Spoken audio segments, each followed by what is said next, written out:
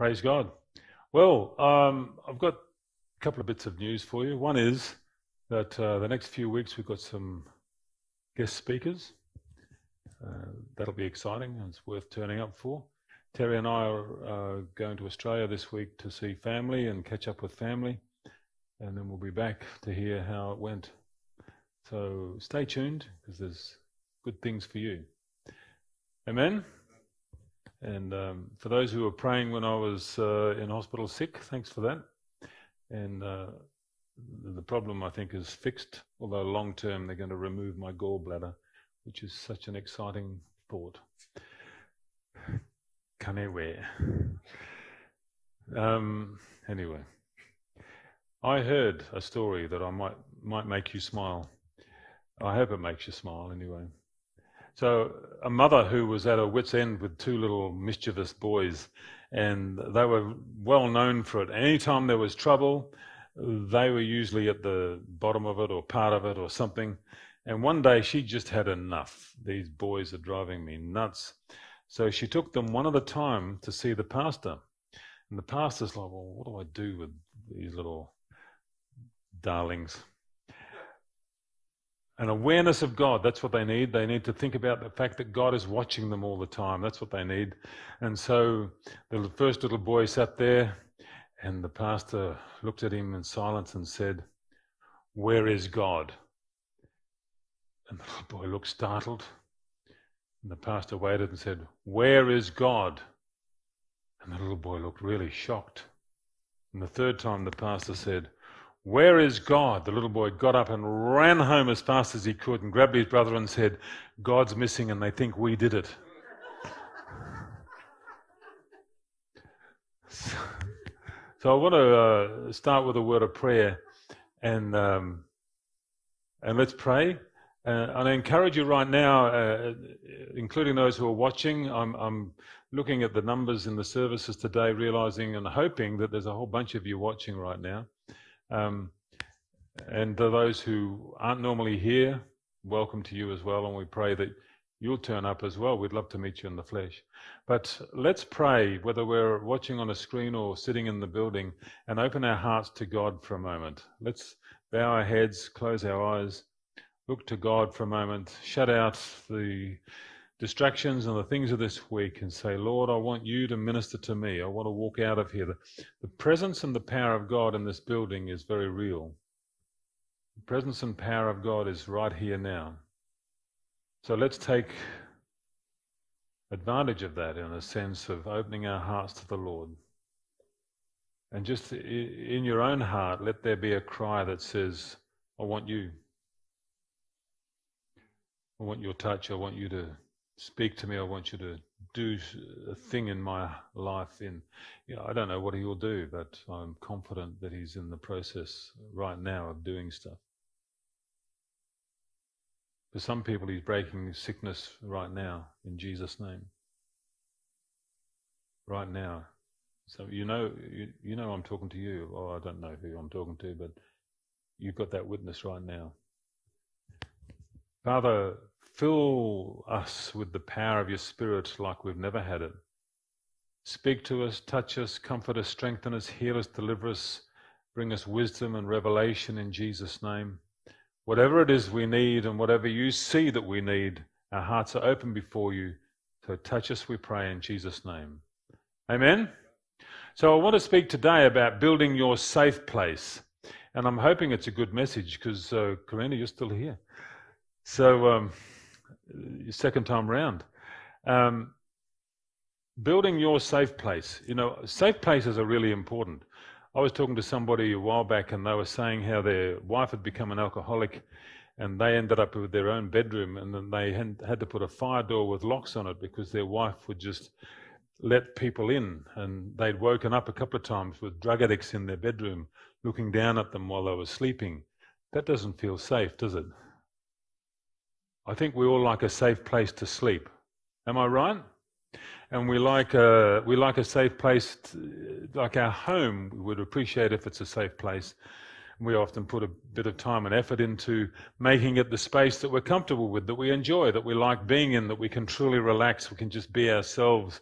it's a safe place, and we would like to build our safe places. Our home is one of the best probably for us, and where I sleep obviously is part of that. But where I work, we would like that to be a safe place. Where I shop, that would be nice to be a safe place. Where I retire, we invest a lot into making retirement a safe place. We pay decades of national insurance.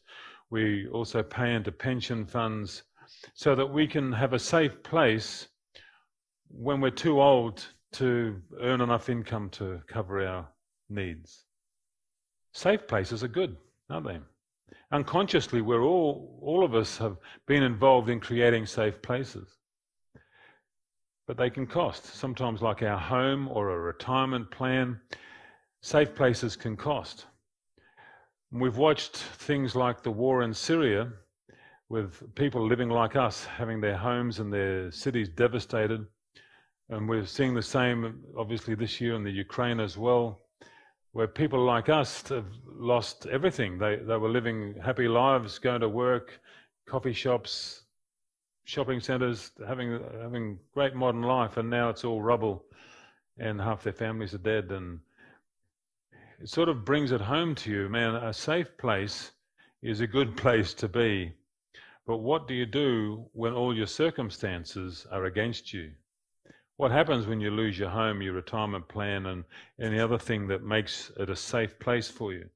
What do you do? Can we have a safe place in all the circumstances of life? What if everything material was stripped away? What if we're like, well, where do I find a safe place? When the worst stuff hits our life, when we're trapped in a terrible situation, where do we find a safe place, and how do we find it? Now, most of us here are followers of Jesus, am I right? And most of us who are watching on screen, I suspect, are the same. So our example, our leader, the one that we follow, he's the boss of our lives, but he's the one with the best ideas on how to build a safe place. He's the only human being who was ever perfect. He is the only human being to overcome death all by himself. He's the risen Lord who can help you find a safe place no matter what the circumstances are. When Jesus was trapped in the most awful circumstances of his entire existence, he showed us how to build a safe place. It was a continuation of the practice of his life on earth, but it made a difference every time. And I want us to read it together in Luke chapter 22. So if you've got a Bible, please turn with me. If you're at home, I'm sort of hoping you've got notebooks, Bibles, concordances, and a cup of tea. Luke chapter 22. Let me know if you found it or whatever. Good. We're going to read from verse 39 of Luke 22. This is about Jesus. Coming out, he, that's Jesus, went to the Mount of Olives as he was accustomed. As he was accustomed. Oh, this is normal practice for Jesus, right? And his disciples also followed him, because they were used to this too. When he came to the place, he said to them, "Pray that you may not enter into temptation." And he was withdrawn from them about a stone's throw, and he knelt down and prayed, saying, "Father, if it is your will, take this cup from me. Nevertheless, not my will, but yours be done." Then an angel appeared to him from heaven, strengthening him. And being in agony, he prayed more earnestly. And then his sweat became like great drops of blood falling to the ground. When he rose up from prayer and had come to his disciples, he found them sleeping from sorrow. Then he said to them, "Why do you sleep? Rise and pray, lest you enter into temptation." In Mark chapter 14, verse 36, Jesus said, "Abba, Father, all things are possible for you. Take this cup from me. Nevertheless, not what I will, but what you will." Jesus faced the awfulness of his situation. He was about to be executed in one of the cruelest and most shameful ways known to man. But it was more than that. There was a whole package of how it affected him, and obviously there was floggings and all sorts of humility or things being forced on him. But instead of letting fear overwhelm him or sink into despair or just be overcome by it, he dropped to his knees and he engaged in a very familiar spiritual exercise, a very familiar spiritual discipline. He didn't just go, oh, it's all too much. He had an accustomed way of dealing with things. He knew how to build a safe place. He had built the safe place. And he had often explained, as he went through life with his disciples and was teaching them, he often explained that he was here on earth to do his Father's will. He often explained that he did nothing except his Father's will. And we know, for those of us who've read the scriptures, that he often drew aside to spend time with his Father. And we've read in that scripture where he was accustomed. It was normal practice for him to do. And he built this safe place. He was about to undergo the most difficult struggle of his entire life, not just the crucifixion and the suffering physically, but he was dreading something even worse. Because we know from Matthew 27:46 that Jesus would be forsaken by the Father for the first time in eternity, as he took on your and my sin and death for us. As he withdrew to a dark and secluded hillside in the Garden of Gethsemane, Jesus knew what lay ahead of him, and as a man of flesh and blood, he didn't want to do it. I think we can relate to that, can't we? He didn't want, as a man of flesh and blood, it's like, why would you want to go through and suffer the most horrifying physical torture of death by crucifixion? And as the Son of God, who had never experienced any detachment from his Heavenly Father, his loving Father, he could not fathom the impending separation. It was a horror to him we cannot fully comprehend. So Jesus went to his safe place,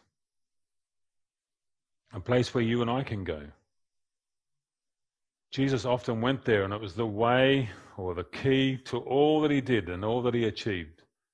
It's not a safe place that relies on things. You don't need material possessions. You don't need to be clever. You don't need to be educated. You don't need money. You don't need your own home. You don't need. You can be without everything, and still you can build your safe place, and it's a place of incredible power and incredible grace.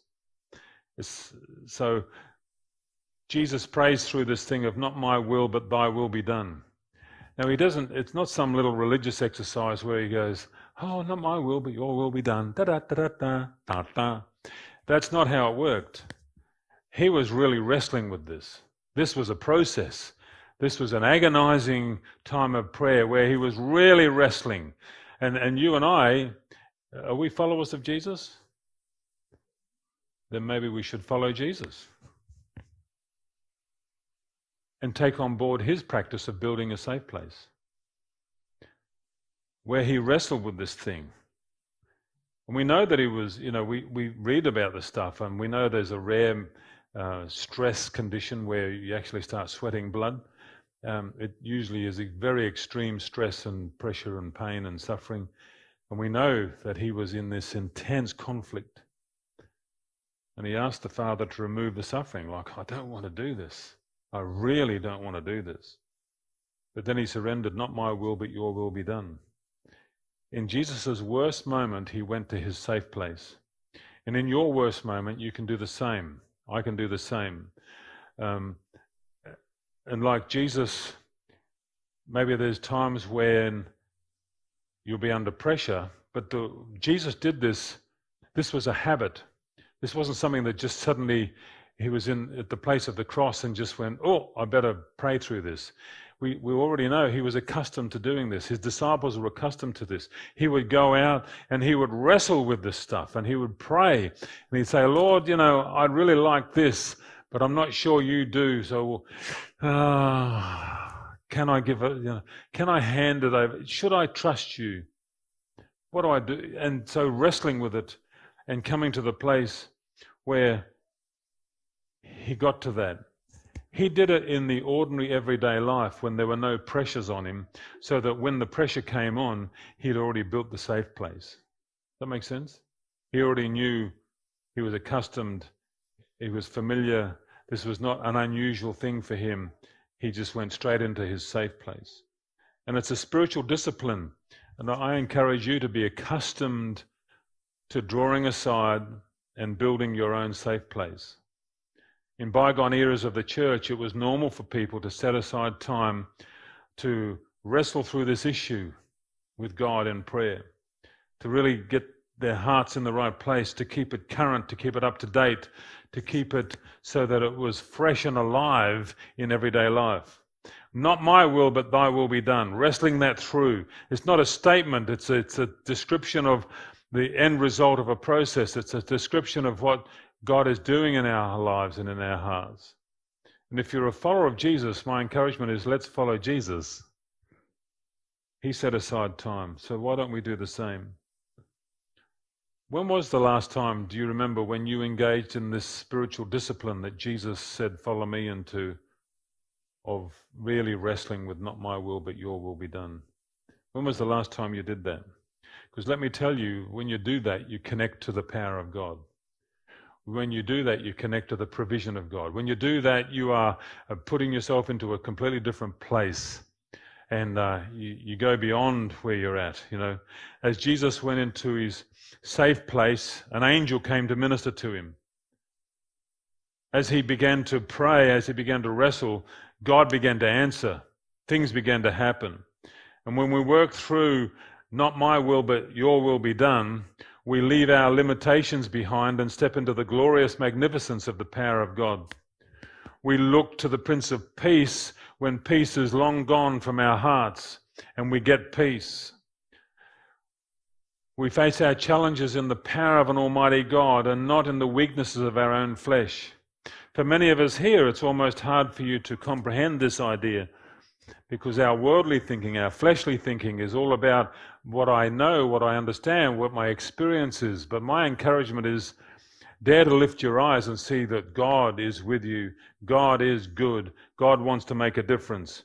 And that he is the one who can bring you the protection. He is the one who can bring you the provision. He's the one who can bring the deliverance. He's the one who can bring the comfort. You're not alone. You're not meant to live life alone. And you're not meant to live second-class citizens of the kingdom of heaven. You're meant to be the number one citizens. You understand what I mean? God has our best interests at heart. He wants us to live our best. He wants to live us into the things that he's designed us for, created us for. We all have purposes in God. Building your safe place with God is well worth the investment, and it will change the course of your life.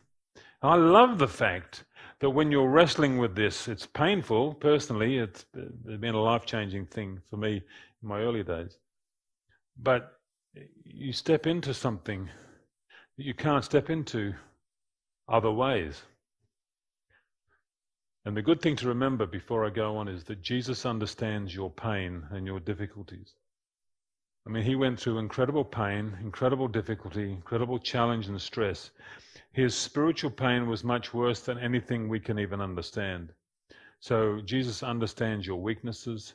Jesus understands your struggles. He understands our humanity. He knows that we're not perfect. That's why he died in our place. And we can cry out with every anguish or difficulty in our soul, just as Jesus did, because God can take it. He can take it. He's ready for it. So in this process of not my will but your will be done, we lay down our stubborn, fleshly will of, I did it my way. And we submit to God and we trust him. And if you truly trust God, you'll have the strength to let go of your wants, your passions, your fears, your insecurities, and believe that his will is perfect, his will is right, his will is just, his will is the very best thing for any one of us. And when we get ourselves into that place of not my will but your will be done, then we align ourselves with Almighty God. Our Heavenly Father, we're totally connecting and under the authority of and under the ministering power of, which means we are under his protection, under his provision, under whatever it is that we need and have need for. We have access to his peace, his strength, his comfort, healing and more. In your daily time alone with God, I really encourage you to wrestle this thing through, Not my will, but your will be done. To really work that through in your own heart. A great discussion for Connect Group as well, and to pray together. I want to give you a couple of scriptures before I come to an end. Psalm 18 verse 2. This is the sort of thing that David found because he built his safe place. You can build your safe place. You can follow Jesus and build your safe place.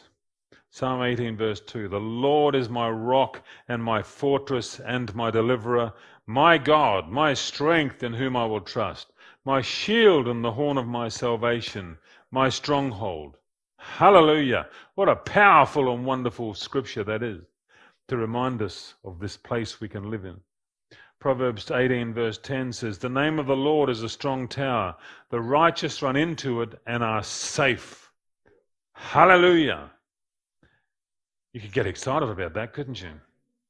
One of the scriptures that I believe should be a declaration of our hearts, and it's certainly one that I wrestled with when I first came to the Lord. You know, I read this thing in the Sermon on the Mount, hunger and thirst for righteousness, and I thought, I'm not interested. Don't want it. And it was like, you know, I had to actually say, Lord, you better make me hungry for your stuff because I'm not particularly interested. Like that was my battle. And it was that part of that battle of not my will but your will be done. It was part of that whole process. And so I got to where Galatians 2:20 became like a thing that I spoke and I declared and I prayed it into my spirit and I read it in different versions and I tried to pull it apart and I tried to get a hold of it, and I encourage you to do the same. And here it is. This is a great declaration for you and me. Galatians 2:20. I've been crucified with Christ. It is no longer I who live, but Christ who lives in me. In the life that I now live in the flesh, I live by faith in the Son of God, who loved me and gave himself for me. Hallelujah. We can live in that place. I mean, 1 John 2:17 says, and the world is passing away, and the lust of it, but he who does the will of God abides forever. Most of us here know about the Lord's Prayer, even if we don't use it on a daily, weekly or monthly basis. And it's a series of principles of how to pray. That's my view. And in it says, your will be done on earth as it is in heaven. Your will be done. We're meant to be familiar with the spiritual discipline of wrestling with not my will, but your will be done. The good news is that we connect to all that God has for us in a much stronger and better way. We're positioning ourselves like we can't any other way. And we're following Jesus because this is his practice. This is his spiritual discipline. And so I encourage you, we're going to pray in a moment, but I want you to think about building your safe place, that you become like Jesus whom you follow. I'm accustomed to the spiritual discipline of wrestling through not my will but your will be done. Become used to it, become familiar with it, become like this is an everyday process for me. I mean, because we're all the same, right? We all wrestle with this kind of stuff. Not my will? Well, actually, I remember Charlemagne, the great Frankish conqueror. He was convinced in the gospel was truth and everything. When they baptized him, he stuck his right arm out of the water. And they said, what'd you do that for? He said, well, I wanted to surrender everything to God, but I still need my sword hand so I can go to war. Like, I think you missed the point, buddy. Not my will, but your will be done. But we all do that in some way. You know, we can sound all very lovely, you know, not my will, but your will be done. Of course, I've still got my holidays booked, and I've still got that hobby, and I've still... Don't touch my money, Lord. Do you know what I mean? We've all got those battles. My encouragement is to build your safe place so that if the worst happens, you'll be okay. If the worst happens, it'll be a common, familiar practice for you to step into the power of God, to step into the provision of God, to step into all that God has and that you need. So instead of living within the limitations of what we know, what we see, what we understand within the flesh and within the world, we are able to say, well, God is bigger than all that. He can actually do stuff. And I know for Terri and I, in our early years, it was dealing with the impossible that God used to help us to grow in faith and to get to the place where we could actually share the Word of God with others. Of having to really, Lord, we have no hope here, but we're trusting you that somehow you'll open a door. And he used to do it. It's quite astounding. We should have written them all down. So if you're watching on the screen or in the building, why don't we just bow our heads for a moment and open our hearts to the Lord. Just shut out things around you.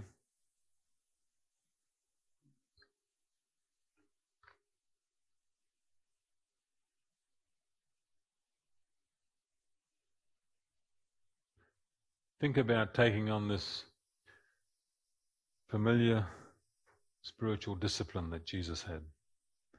Be his follower. Decide to follow him so that you're wrestling with not my will but your will be done.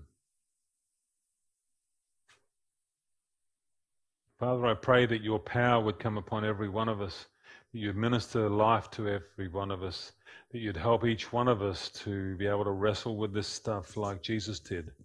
We choose to follow him, and in following him we take on board this practice of building our safe place, that no matter what happens, like happened to him, something powerful happens, we pray. In Jesus' name. You know, while we're just in a moment of prayer, just think about this. Jesus came to accomplish something, and it was wrestling with not my will but your will be done, and going through the pain and the trauma of what he had to go through.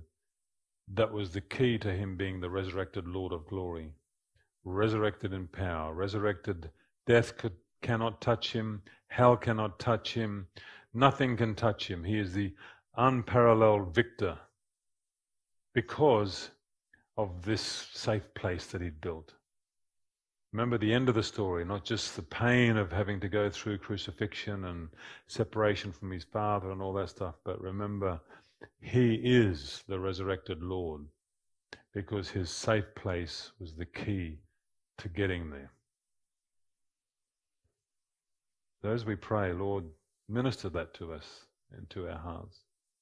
And if you don't know the Lord Jesus Christ, maybe you're watching on a screen or maybe you're sitting in the building, and I don't want to judge. I don't know where everybody is at. I can't prescribe what's going on in your heart. But maybe today is the day to say yes to Jesus. Maybe today is the day to say, I will follow you, Lord. And if that's you, why don't you do that right now and say yes to Jesus? Make a decision. We'll have